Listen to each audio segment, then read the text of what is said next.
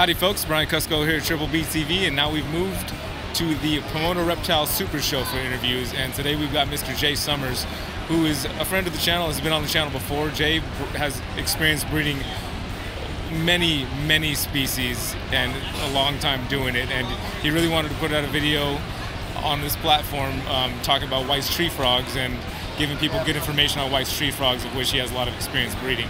So we're here to do that today. Watch the Triple B TV.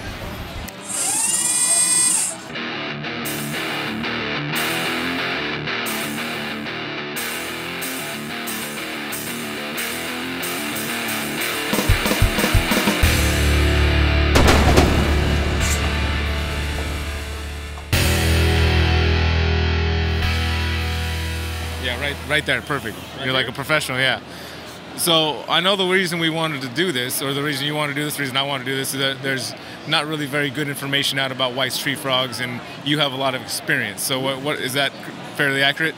Fairly accurate, yeah. Well, so I'm just gonna ask you, what is it about White's tree frogs, and what's the information? And I don't really know what questions to ask you per se, but you have the information you want to share. So something that happened this year, I got a lot of questions from people that got White's tree frogs, not from me. And it's really weird. People have been keeping White's tree frogs too cool and too wet. And a lot of people contacted me this year with whites that they got from other people, with information that they got from other sources, saying, hey, my frog has a bacterial problem, or it's like has discoloration, it's not doing well, this and that.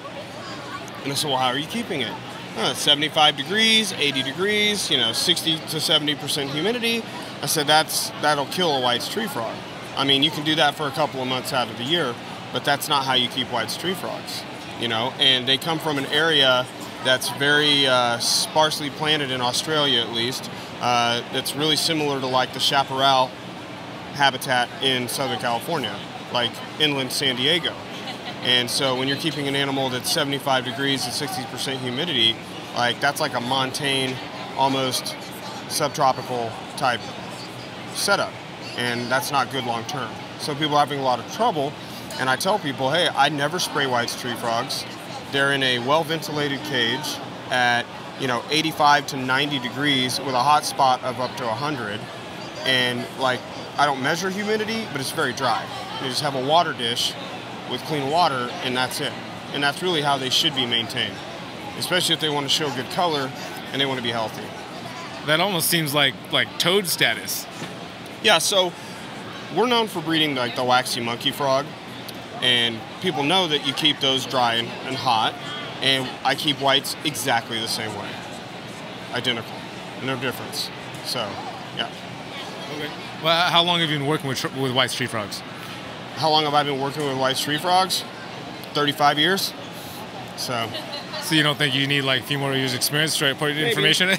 I mean, you're always learning, but yeah, 35 years. I've personally probably produced well into the, I don't want to say I produced 1 million, but 500,000, no problem.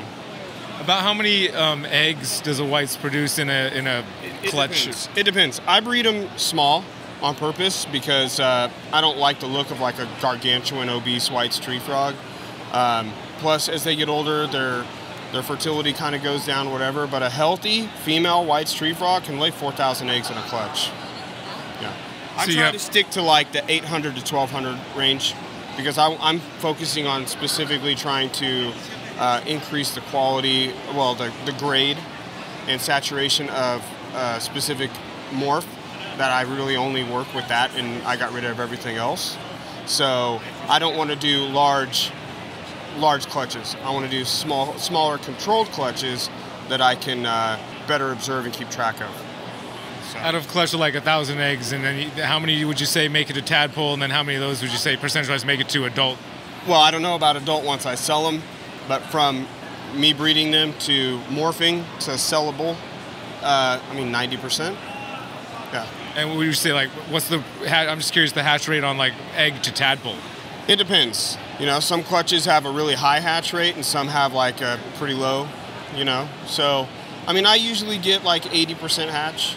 That's cool. So you mentioned some morphs there. Like what morphs of white tree frogs are there? Like Sandfire is pretty much the originator of all the white tree frog morphs. I mean, the plum, the honey blue-eyed, snowflake, super snowflake, all that, right? And so, but when I took over running Sandfire, I got rid of everything except super snowflakes. That's the only frog I want to work with within whites. Why is that? It's the one I like. I don't want to breed large numbers of cheap wholesale frogs. That's not what I'm about. You know, it doesn't interest me, and it's something that would create a lot of boredom in my life. So I don't want to just breed animals like that for money. So that's why. And I like the super snowflake, and I want to work with that specific mutation or morph and kind of like spend the rest of my life increasing and progressing with that. And so that's my specific like personal lifetime goal, is to create like the nicest super snowflakes that have ever been created ever. So, and then I did produce a new mutation that I haven't shown the public, but I'll send you pictures so you can debut it on this episode.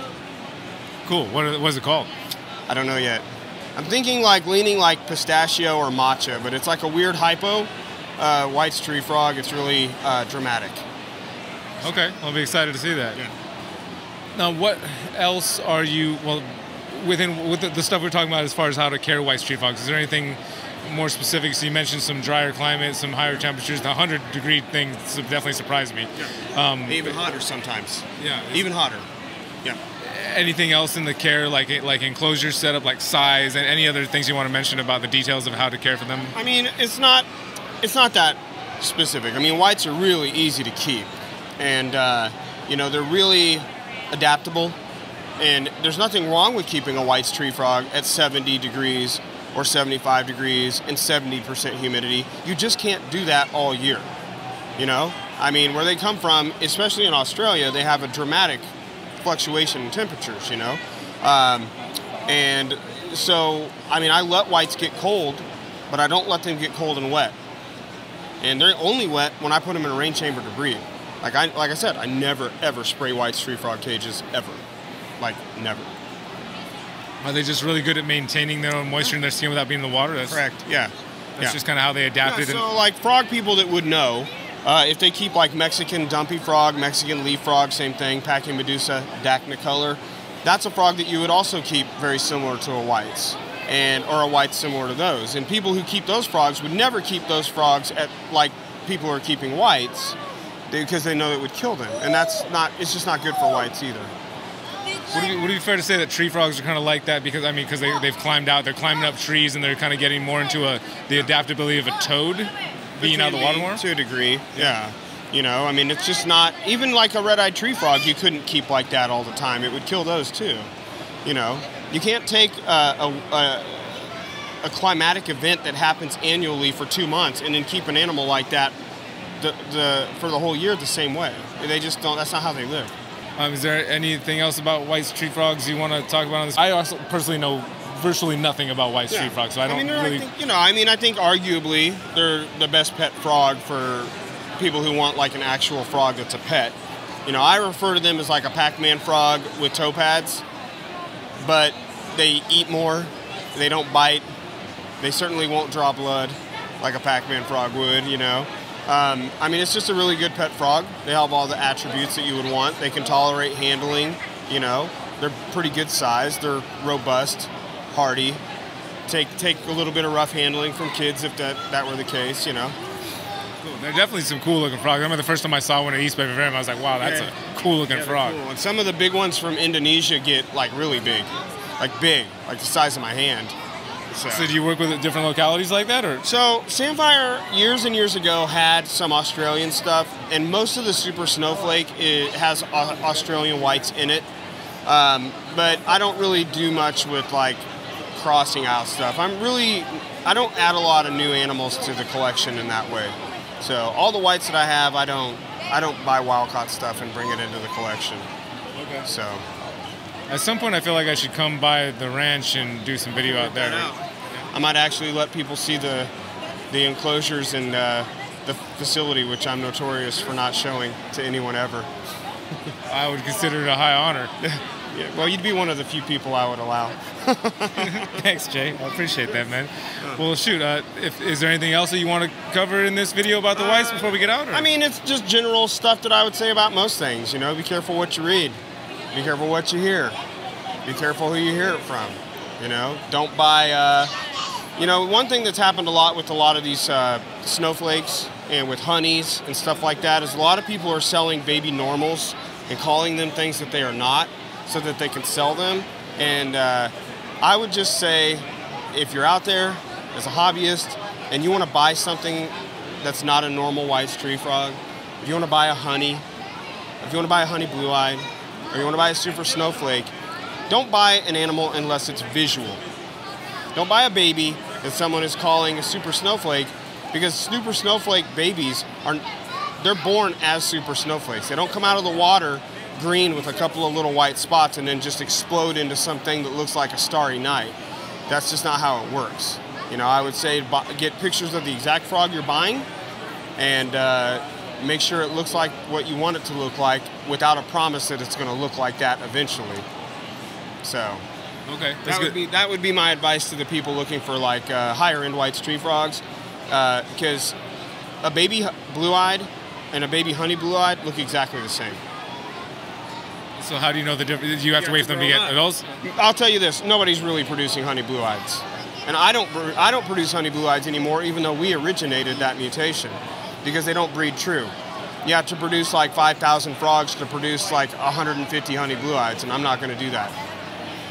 Why is that? It's just the way it works. It's like a weird roll of the dice lottery thing, you know, like some of the paradox animals, like paradox beardeds and stuff like that, where if you know the pair that produces them, that's great. You know, you can reproduce them, but you can't take two honey blue-eyeds and breed them together and get honey blue-eyed babies. It doesn't work that way.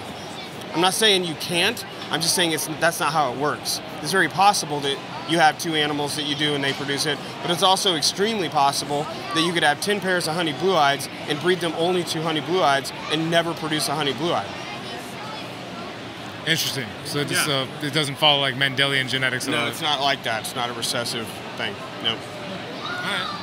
Cool, Jay. Well, I appreciate you taking some time and for caring enough to want to spread this information around and always just being a wealth of knowledge at these shows. I know your experience is vast, and it's lovely that you're willing to share it with folks and put it out there. Yeah, absolutely.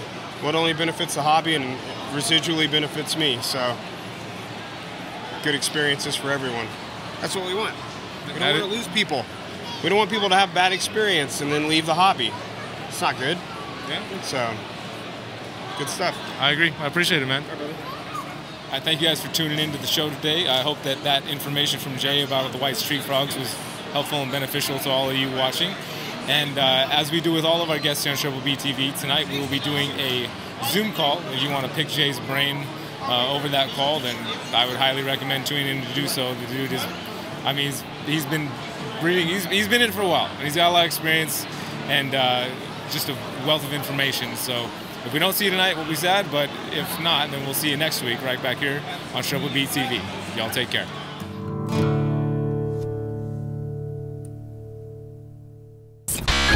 Now I'm doing this. Can you sit on my shoulder?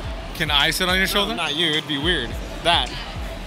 If this sits on your shoulder, then I'll have to keep pulling it off. Literally hold it like a microphone. I literally hold it like a microphone. Is it a microphone? What? Is it a microphone? Oh, You can find out later. I love that. That's awesome. That's so cool.